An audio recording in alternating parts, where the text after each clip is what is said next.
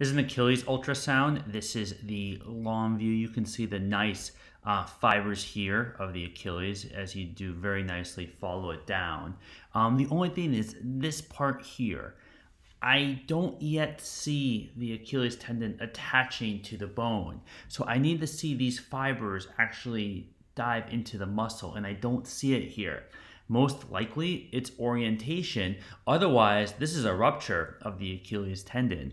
And so that's why it's really important that I see the fibers attach into the bone and see them congruent with each other. And so the question is, what is this black hypoechoic finding here? Is this just the fact that you're off orientation, or is this actually a tear and I can't tell? You have a couple of views in short axis, which to me as the reviewer don't help much. Long is really what I need to see, and like you did, just gotta follow the tendon, but you have to keep going to see it attach into bone. If you don't see it attach and this is truly it, then this is a rupture of the Achilles tendon. I hope this video makes sense. Let me know if you have any questions. Thanks for saving.